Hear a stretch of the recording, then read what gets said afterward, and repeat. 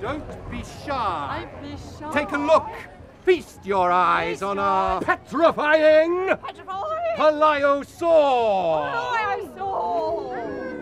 A monumentally magnificent marine reptile. Well, we wanted to create something really special that would excite people about the Jurassic Coast, and we wanted to do something very unusual that would involve the audience in a sort of interactive way. Ladies and gentlemen, my name is Dr. Davidson. It's basically trying to do two things, which is to educate and to entertain. And we live on this extraordinary coastline called the Jurassic Coast, and it's a beast that actually lived right above our heads 165 million years ago. And so it has a relevance to its place as well. So, join us on a tour of an ancient oceanic predator. Feel free to join in with that one if you want to. It's entirely up to you. It's kind of a little bit like a medicine show. Good grief, there's one. Medicine shows are sort of designed to entertain an audience, but on top of that, it is really informing. So instead of having legs, Horace here's got flippers to propel him through the ocean. Well, I play the part of Jo, who's Horace's groom. So Jo is the most attached to Horace. I need your help. And sees Horace as her pet and looks after Horace and really loves Horace. And actually, I do really love Horace. And it's my job, Jo, to look after Horace. So I get him ready for you in the morning, I brush his teeth and I polish his flippers. It's aimed at children and adults, so young families really. That's awesome! Here we've got a Pliosaur. Oh, he's got a very long neck, hasn't he? We harness the fascination that children have in dinosaurs and all things Jurassic.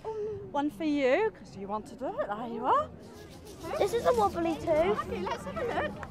They love brushing the teeth, they love the eyeball, they like things that are gory. Pretty scary, isn't it?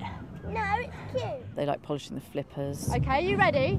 I say Pliosaur, big jaw. Ichthyosaur, rings. Plesiosaur, long neck. Oh, wonderful! Round of applause. Lovely. Have a look at these eyes here. Now, I grant you they are slightly over-theatrically big. Dr. Davidson organises crowds to come in. He's sort of in charge of Horace. If you'd like to step inside, please come this way. There's two things going on. There's an outside tour, and then behind that there's an inside tour of the Pliosaur, which is an interactive film. My name is Professor Humphreys, and I am the world's leading expert on paleointestinal digestivology. Anyway, while we wait, let me tell you a little bit more about Pliosaurs. Pliosaur, or Sea Rex, as my very good friend Professor Butterworth calls it most amusing, I always find. A truly monstrous appetite. Now, the world. There was a brilliant animation telling us about all the things that the Pliosaur ate. Here is its eyeball. And how they evolved. And it was basically quite disgusting, really. Why? Well, because it ate quite a lot of things and he didn't really, clean up. In the end, he had to get away really quickly because of all the acid inside the monster's stomach. There's only one thing for it. How did he get out?